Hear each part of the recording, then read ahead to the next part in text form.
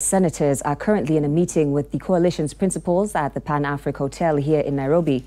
The meeting, chaired by Raila Odinga, is an attempt to appease the senators and have them reinstate Moses Wetangula as minority leader. The Ford Kenya party leader is present at the meeting alongside his Wiper counterpart Kalonzo Musyoka. ANC's Musalia Mudavadi is, however, yet to arrive. We're now going to join our reporter Stephen Leto for the latest updates. Perhaps, Leto, you can tell us how many senators have showed up for this meeting. And do we know the reason for Mudavadi's absence at this moment?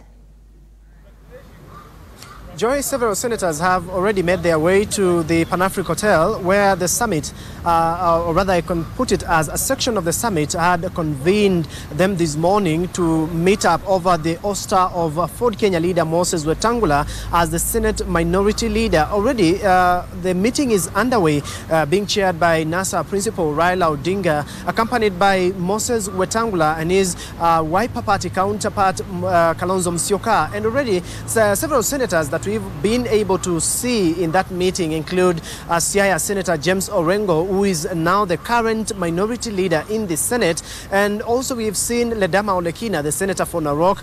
We've seen also the senator for Kisii, Sam Ongeri, as some of the senators who are already in that meeting with Raila Odinga, trying to, get a middle ground and have Wetangula reinstated as the minority leader in the Senate. But as for now, the meeting is underway, but we have no any indication of a truce. But after that meeting, we expect to get a communication from the NASA summit whether they have agreed with the senators or whether they have been able to convince the senators to soften their hard stance on Wetangula and have the Ford Kenya leader and Bungoma Senator Moses Wetangula to continue serving as the minority leader of the Senate. But again, there is a lot of politics surrounding that, because we understand that the senators are keen to, maintain their position and have, Siaya Senator James Orengo continue to serve as the minority leader in the Senate. They have already raised a lot of issues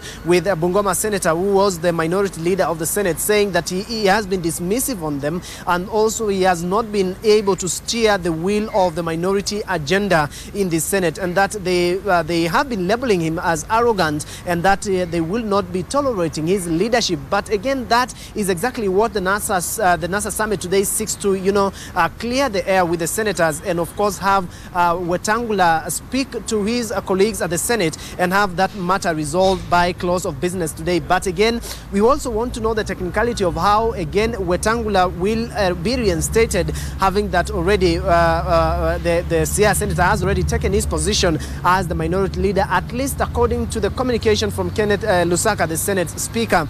But of course, that move has always caused a lot of ripples across the National Super Alliance, telling from the press conferences that have been held by the Amani National Congress Party, the Ford Kenya Party and the Wiper Party, saying that they do not want James Orengo to take over that position. And so those are some of the issues we want them cleared by close of that particular meeting. We understand that in few minutes' time, we will be able to receive communication from that meeting and see whether there is a truce between Wetangula and the senators. Remember, there was a letter by Norman Magaya that had been written to the Speaker of the Senate that the summit was strongly behind Wetangula and that he remains the nominee for the minority seat at the Senate for the National Super Alliance. But that letter was dismissed on technicality, that it was unprocedurally presented to the floor of the House. But again, it was countered by a letter by Makueni Senator Mtula Kilonzo Jr., who is the whip of the Senate, minority whip in the Senate, presenting 17 signatures supporting the ouster of Wetangula, with only 10 senators absent in that parliamentary group meeting or otherwise. And so, Joy, we are still keeping an eye above from the Pan-Africa Hotel to see whether the Wetangula will get back his seat or will simply remain as the senator for Bungoma.